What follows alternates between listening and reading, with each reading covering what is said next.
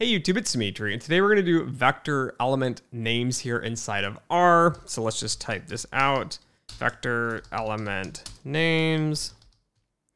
So I'll even put a note here, I think this is like episode 20. Anyways, we can actually name the elements inside of a vector. So today we are going to name the elements inside of a vector. But the question remains, right? But why is this useful? Like, this seems really odd. Like, why would you name elements in a vector? I know. I don't use this a ton, but it has useful implications here. Let's say we would like to call data by name and find some sort of value here. So in our example, I want to know someone's age by using their name. And to do this, what we're going to do is say, okay, age is going to be a vector here. And we're going to say, okay, 14, I don't know, 28, 72, I don't know, 35, I don't know, 18, and I don't know, a cool 20 here. So let's just put that in there, run that, create age. Okay, and let's say we want to assign names to these ages here. So let's just do this quickly here. We're going to say, okay, names, and we're going to say, okay, we're going to pass in to this vector called age, and we're going to create some sort of list here. So let's say, I don't know, let's say Tom. Make sure you put these in double quotes because they are text. Let's say Sally. I don't know, let's say Sue. Let's say, I don't know, my buddy Lou. Let's say my buddy Johnny. Make sure we put these in double quotes. And finally, let's just put Tony in here. Let's run this real quick. And you'll notice here in the top right, we have values. We still have the vector age, but it added this little piece here called named. So we know that there are names assigned to it.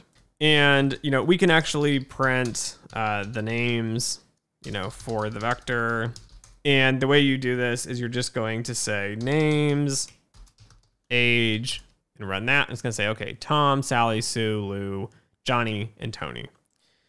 And, how is this useful? So, let's say, what is Lou's age? So this is the question we're trying to ask here. And since I have a name assigned to this, I can say, age, do square brackets, do the quotes, let's call Lou, hit enter, and it's going to say, okay, Lou is 35. So that gives me the age that I can pull now from this vector by name. And you can also clear this. So you can also clear the names. So if you screw up or something, you don't need to delete the whole vector and start over from scratch. You can just say names of age, and you can assign it, null, of course, in all caps, which is a defined value inside of R here. And you can see up here in the top right, age no longer has that named component to it. But also you can type in names, do age, hit run, and it gives you null, meaning there are no names applied to this vector. And even if you take a brand new vector here and you just run it, you'll also just say null because nothing was actually assigned to that. So null just lets you know there's nothing assigned to it for this function of names. So, now as a final note, in reality here, you would never hand type names out for any sort of vector because in reality you typically have lots of data. But as you saw kind of up here in the code, the way I assigned this using C function to create, or the combine function, you can use this to actually create the names themselves into a vector. In reality, you wouldn't do this. In reality, you would use a pre-existing vector of names or some other thing that you're going to call it by, and you would pass that into the names function here. So just to give you an example, I don't have this existing here, but we would do like names of, I don't know, say age, and then we would pass to it something else. Let's say, I don't know, some vector called, I don't know, crazy names here, right?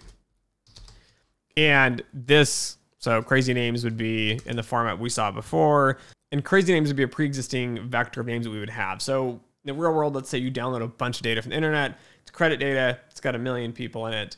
It's got all their names, so it's 1 million names.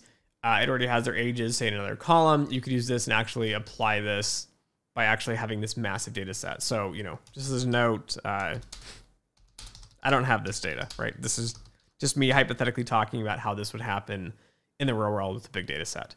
Anyways, thanks for listening. Thanks for watching. If you found this helpful, don't forget to like, share, and subscribe. And as always, until next time.